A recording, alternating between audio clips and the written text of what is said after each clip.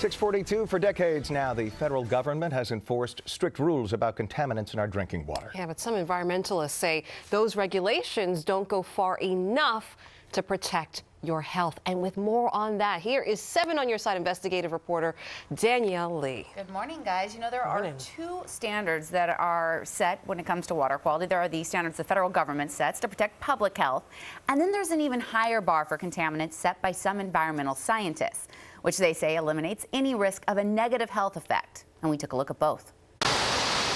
When we turn on our faucets, most of us count on our water to be clean, which is why claims by one D.C.-based environmental group are so startling.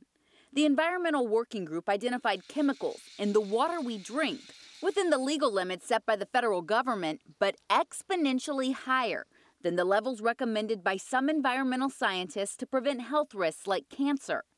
Chemicals like trihalomethanes, radium, and arsenic.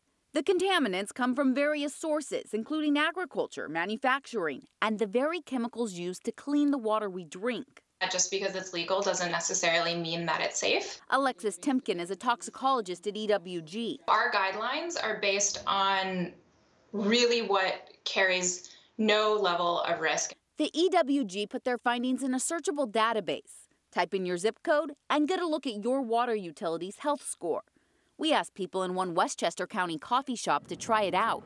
Well, ultimately, your kids are drinking this water, you're drinking this water. A spokesperson for the Environmental Protection Agency said people in the tri-state shouldn't worry, saying in a statement, protecting America's drinking water is a top priority for the EPA.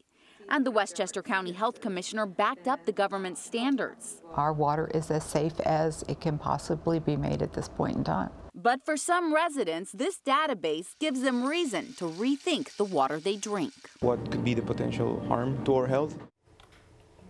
Water utilities are required to notify customers whenever a violation of federal standards is detected. We have a link on our website to both the EWG's findings and also the EPA's latest enforcement history so that you can compare for yourself. And if you're concerned, you can always consider a water filter. But it is important to make sure that that filter will actually eliminate the specific chemical you are worried about.